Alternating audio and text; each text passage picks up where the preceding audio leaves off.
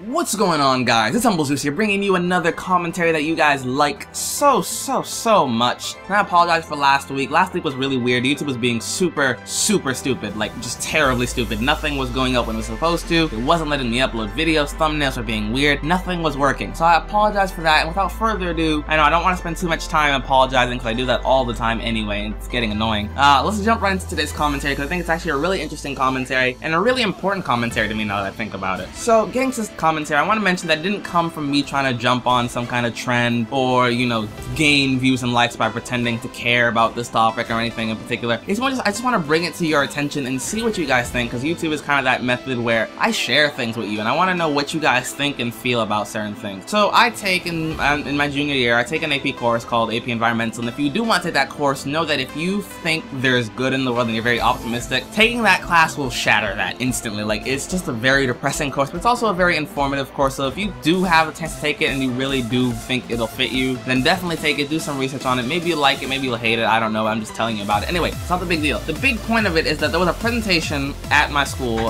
Somebody from college came over and he talked to us about environmental change and balances in the world, you know, how the world will balance itself out over time and so forth and so on. And he mentioned like a lot of things. Something that he said that really stuck with me and that kind of made me form my own ideas and really reflect on how I've done things in the past. And especially because, like, again, it's environmental science. Environments, as you can tell. It's more like he mentioned that, you know, as humans, we're very special in that sense that we can see problems and then we have the ability and the numbers to change things drastically if we wish to. You know, like, if we don't like something, we will fight it and we will figure out ways to fight it. And I think one of the best examples is like the net neutrality laws that try to get, you know, passed and whatnot, that's saying like, oh, maybe we should hand over all this power to companies rather than, you know, leave it free. And we'll fight that. Like, we are willing to fight that. And I'm pretty sure if it got passed, there would be riots because we couldn't tolerate that. And I think that's so special, but at the same time, I realize that when it comes to certain things, when it comes to,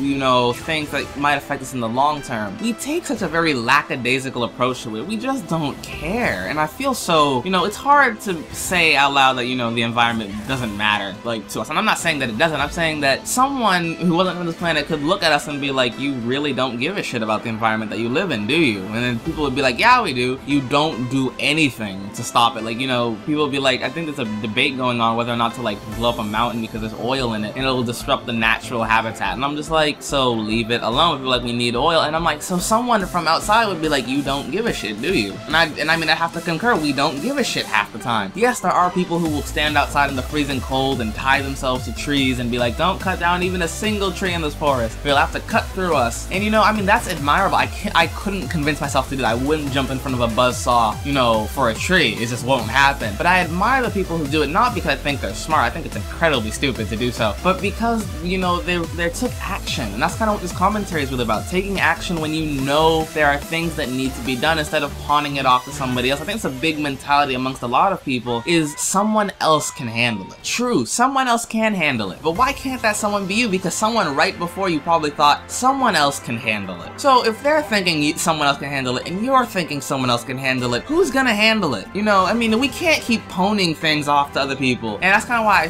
when I look at, you know, the past decision made by generations before us, I know our generation is not perfect, but I look at the things like the world that the previous generations left to us as a young kid at 16 years old. I'm like, you left us a pretty shit world, you know, to inhabit. And I'm not saying that I'm privileged. I have like a PS4, I have a laptop, I have internet, I have all these things. But at the same time, the world that I live in is like, you know, constantly like at the brink of war. Our environment is shit, you know, there's a lot of things wrong. And I can only think of, you know, you don't have to be around to deal with it. Even my biology teacher, my old biology teacher was like, I feel sorry for you because I'm gonna be dead and I won't have to deal with any of this shit. And she was very honest about it, and we're just like, that's really not cool. Like, we are inheriting a world that the generation before us, you know, didn't give that much of a shit about at the time. Until later on where they're like, holy shit, we really need to, and I know I'm swearing a lot because I'm very vocal about this. I care a lot about the environment, even though I myself am realizing that I'm not the most active in it. I do try to do small things like recycle, save power, you know, by turning things off, even though I am a YouTuber who relies heavily on electronics, you know, but I come to realize that we do notice things. We notice issues.